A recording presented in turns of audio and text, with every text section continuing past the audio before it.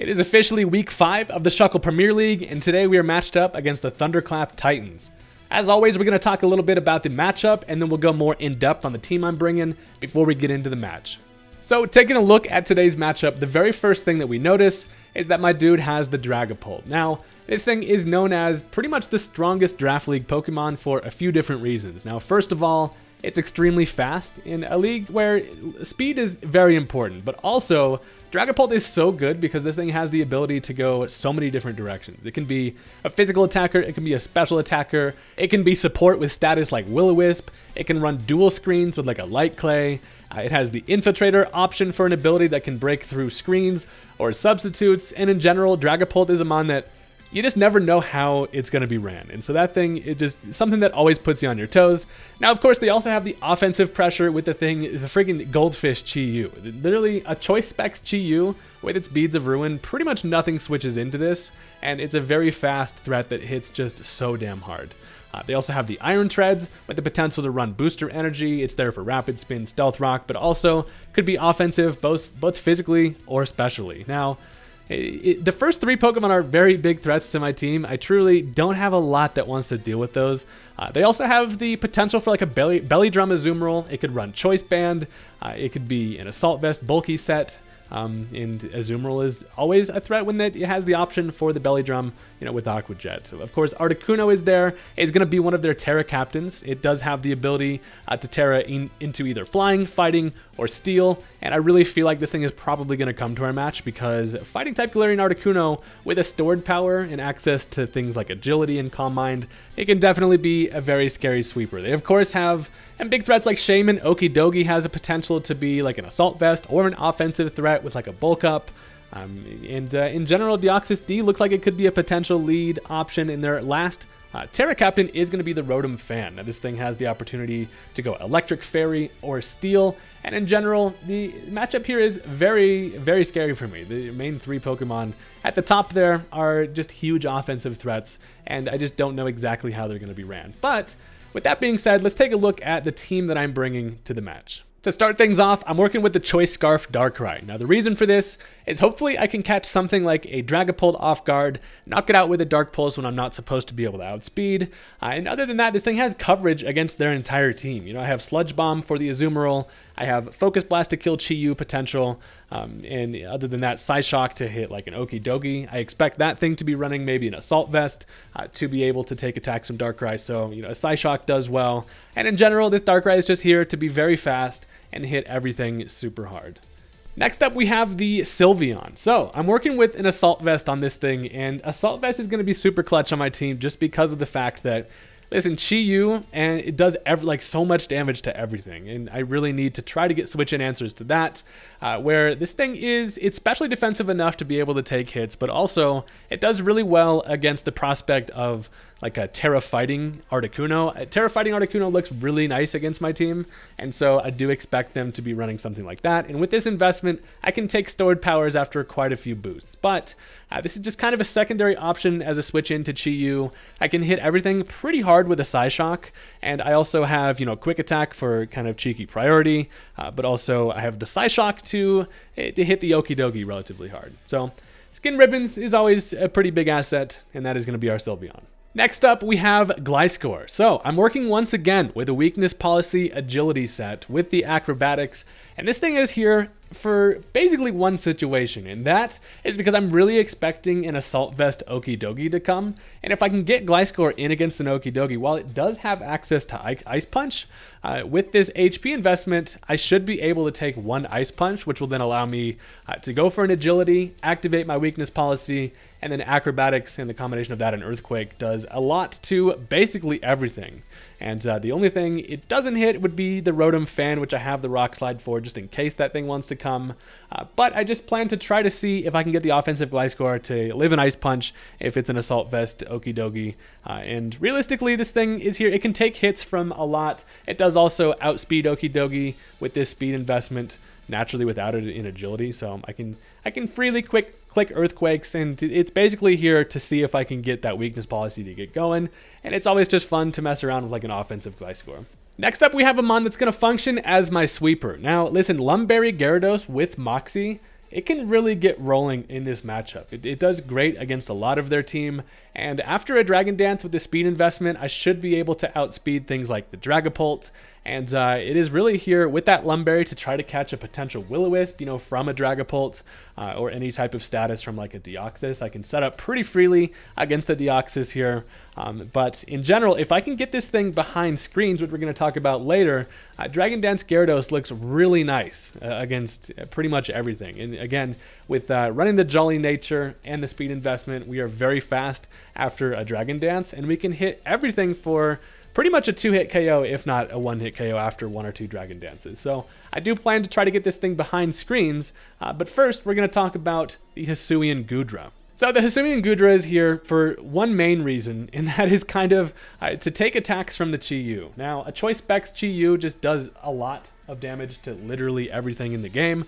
but with an Assault Vest and this special attack investment, I can actually hit things pretty hard and have a lot of coverage against like pretty much everything, right? Like I can get a Surf off on the Iron Treads. Dragon Pulse does a lot to the Dragapult there.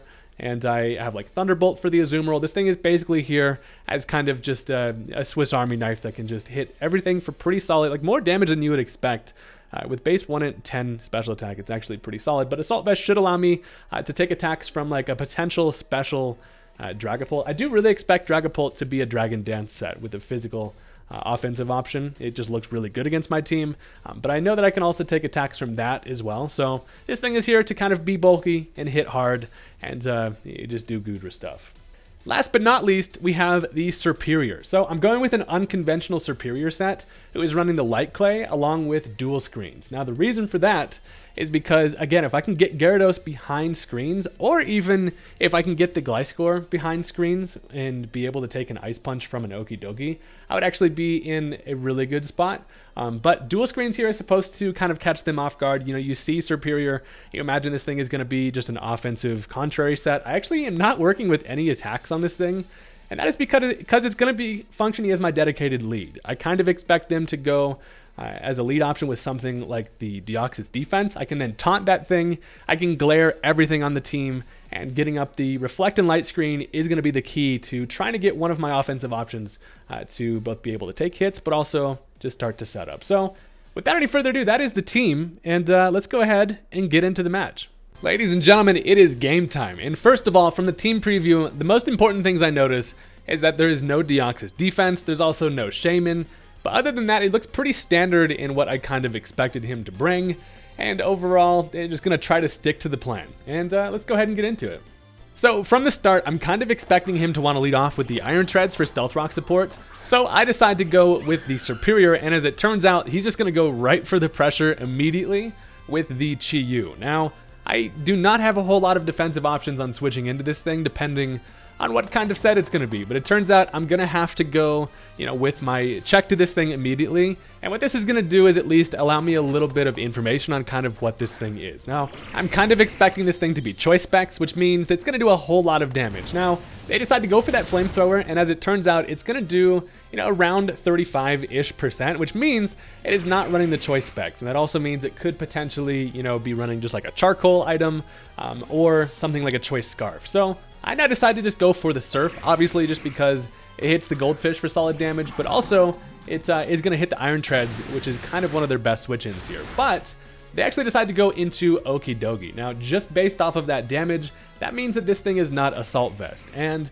I'm put in a bit of a weird spot here, because while I have a Gliscor who is built to take an Ice Punch from this thing and then activate my weakness policy, allow me to set up like an Agility, the problem becomes that if they go for the bulk up here, I am no longer able to take the Ice Punch, and that is exactly what they do. So I get in the Gliscor too late on this matchup, and it's not going to result in the Gliscor sweep that I'm hoping for. So at this point, I'm just kind of forced to go for the Earthquake, and with that defense boost, it's definitely going to barely be able to hang on to that, and then fire off the Ice Punch in return, which of course at +1 is going to kill me. So sadly, the reason why this Gliscor was here for this exact strategy was because I kind of expected an Assault Vest Okidogi who's not going to be clicking the bulk up. So that does not end up working out, and we are down the Gliscor here, but not a super big deal. It was kind of one of those win conditions to where, like, if it does work, the payoff is huge. But now I can at least switch into Darkrai, who This is, of course, Choice Scarf Darkrai to outspeed like everything on their team.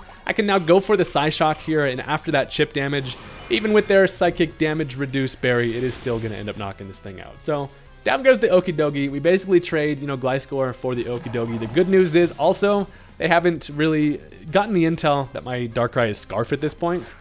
But now they decide to bring in the Dragapult. It kind of leads me to believe they do expect this to be a Scarf Darkrai, as I could potentially take an attack from this thing and go for the Dark Pulse. However, this thing is extremely fast, and I really do not know what this thing wants to do. Now, I'm expecting Dragon Dance, which is why this Sylveon is here for this match for a couple different reasons, but one of which, and the main reason, is to be able to handle an offensive, on the physical side, Dragapult. But it turns out, as I switch this thing in, it's actually going to go for the Light Screen. That tells me this thing is likely going to be Light Clay with the dual screens, and more of kind of a defensive answer. So that's a little bit interesting, as obviously I threatened this thing out with the Hyper Voice, and I'm going to go ahead and make a double switch. I expect them to go into Iron Treads to come in and safely take a Hyper Voice, especially behind screens. So I make the switch, and I do get the prediction correct, which allows me to bring in my Superior. So Royale Coyale is a little bit of a different Superior here, where ordinarily you see this thing, you're thinking offensive, which is contrary to Leaf Storm, but that is not the case, as I'm actually a dual screens Superior myself, and the plan is to try to set up both of these screens. So I decided to opt for the Light Screen first, just because it dampens what the Chi-Yu can do, and really kind of helps me out against that and things like the Articuno. And I get that up as they actually do reveal the Ice Spinner likely there for things like the Gliscor. However, I'm just going to take this opportunity to just set up my dual screens. I go for the Reflect now, guarantees that I can take this next Ice Spinner, and it actually looks like I can in fact take one more. So this bulky ass snake is working out relatively nicely here, and my main goal is to try to get up my Sweeper Gyarados, but I obviously don't want to bring this thing in quite yet, and knowing that I can at least take one more attack, I can go for a Glare, which does potentially cover for a switch. Getting anything paralyzed makes Gyarados' life just a whole lot easier, but they do stay in, and paralyzing this thing with the Glare is going to be pretty nice. However, they do break through the para, and I am at least able to live the Ice Spinner with 14 HP, which is pretty clutch. So now I have a decision to make. I just decided to go right into the Gyarados. I'm thinking they probably just finish me off with an Ice Spinner or anything of the likes of that. So I can at least bring in the Gyarados, and behind the screens, I'm not even worried about a Volt Switch, which they do break through the para once again. They get the Volt Switch off, which is actually kind of annoying because I was really hoping we would get a full pair there and allow Gyarados a chance to, set up a Dragon Dance already. However, they get the pivot, and now this allows them to go back into the Dragapult. So I will say that my main game plan for this match was to try to get Gyarados behind screens and to set up Dragon Dances. I'm trained to the point where after a Dragon Dance, I outspeed pretty much everything, and I can start sweeping relatively easily. However, one thing I did not plan for is going to be like a dual screens Dragapult. This thing just looked so good offensively with a physical set against my team, but they go for that Reflect as I take this opportunity to set up the Dragon Dance, and that is not ideal that now we have to deal with obviously the Reflect there. But at least, I do have the Ice Fang coverage here. I would like Crunch, however I have Ice Fang just for the prospect of Shaman. I'd go for the Ice Fang here. It does pretty much nothing, but I get a Freeze, which is honestly kind of ridiculous. It does actually Cursed Body away the Ice Fang, which is kind of hilarious. It does tell me this thing is not going to be Infiltrator to get through my screens. However, the Freeze there is incredibly unfortunate. I really honestly just wish that that did not happen because Freeze is stupid, but I'm going to at least take this opportunity to go for a second Dragon Dance, knowing that they're behind a Reflect for quite a few more turns. I got to try to get this thing going as much as possible. So the one thing that does deal with Gyarados on their team is going to be the Azumarill. So Azumarill has a couple different options in terms of how this thing can be built. It can be an obvious, belly drum set. It could be like an Assault Vest set. It could be Choice Banded. I decide after 2 Dragon Dances, I'm going to go for an Earthquake here and kind of just scout damage behind the Reflect. And it's looking like it's about a 3-hit KO. So they hit me with a Play Rough, and that is looking like it's a 3-hit KO as well. And we are both currently behind Reflect at this point. And here's where I have a huge decision to make. I decide to stay in. I figured, Gyarados is below half at this point. Superior doesn't look like it has a great opportunity to set backup screens. And if this thing isn't Citrus Berry, I can hopefully win this matchup. It turns out it is in fact Citrus Berry, and they go for one more Play Rough here, which does connect and knocks me down to 17 HP, where now my Reflect goes away. So I find myself in a spot where I likely should have switched. The problem becomes I didn't have anything that really wants to come in on this, right? Like I need the Hisuian Gudra to be able to sponge hits from the Chi-Yu. Sylveon is super important for everything else, and I figured, I got myself in a spot where Gyarados was behind the screens that I needed, and if I could get rid of this Azumarill and win the 1v1, I basically win the game with the Gyarados due to the freeze. However, it does not end up happening that way. I definitely probably should have switched into something like I could have, sacked off Superior there and then got in like a Sludge Bomb Darkrai.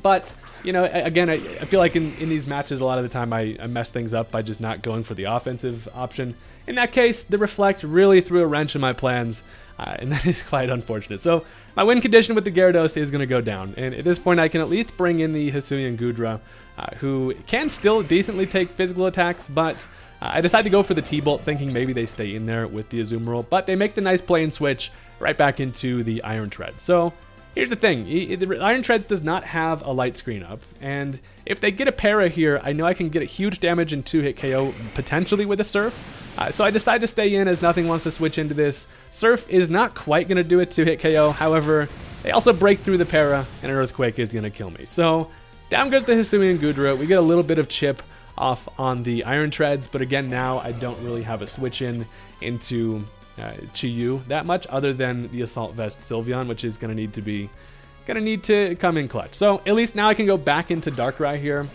and Choice Scarf Darkrai is kind of pushed in an interesting situation here, where I can obviously, I can kill this thing with a Focus Blast that could potentially bring in the Dragapult to try to thaw out.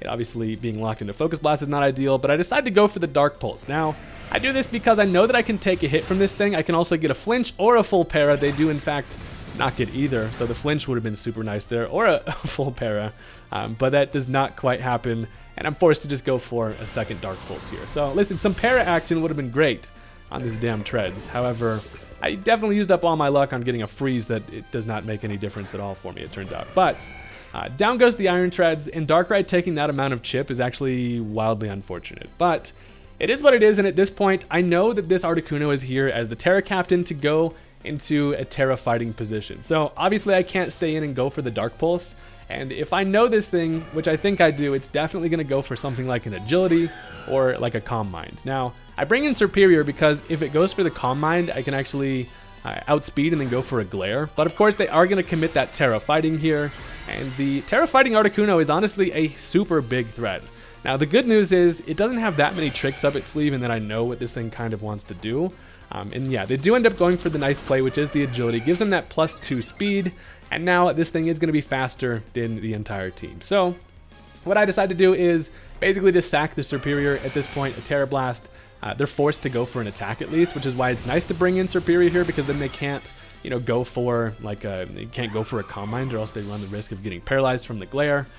But they do finish me off with that Terra Blast, and we are down to 2 Pokemon left. Now, one of them being Sylveon at full HP, conserving this thing is actually really nice for me in this spot, because this Sylveon is also built to handle this exact type of Articuno. So what I can do here is, since they don't have any special attack boosts, they're not going to be able to do too much damage to me. So they have to go for the Calm Mind here, which unfortunately is going to give them enough bulk to be able to live a Hyper Voice. So they get that +1 special attack and special defense, and the Hyper Voice is going to do a nice little chunk of damage, but of course not quite enough. And the icing on the cake is he actually also has the weakness policy. So that's going to both boost the special attack and attack, and now this thing's stored power is at an insane level of power, to where I'm like, okay, I actually don't know if I can even live anything from this anymore.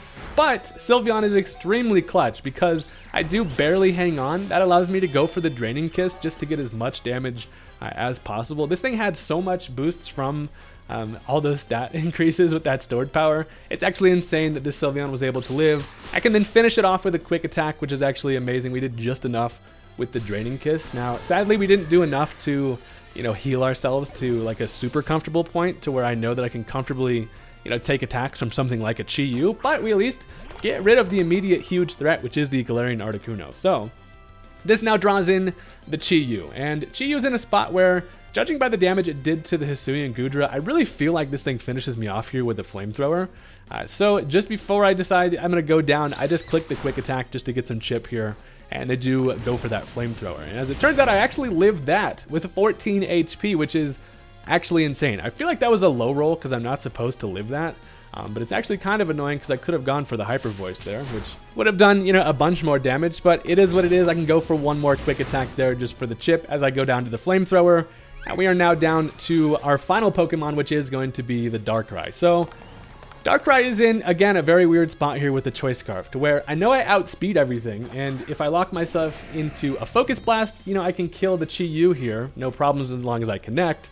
Problem becomes then Dragapult just comes in and then I just have to run from the match. So what I decided to do here is, you know, Sludge Bomb potentially could win me the game, but it's not chipped enough to the point where Sludge Bomb kills. Sludge Bomb takes out the Azumarill, and if the Dragapult stays frozen, it kills that. So what I decided to do is go for the Dark Pulse and roll for a flinch here. And as it turns out, the fish does not get flinched, and that is going to be the end of the match. So they finished me with the Flamethrower.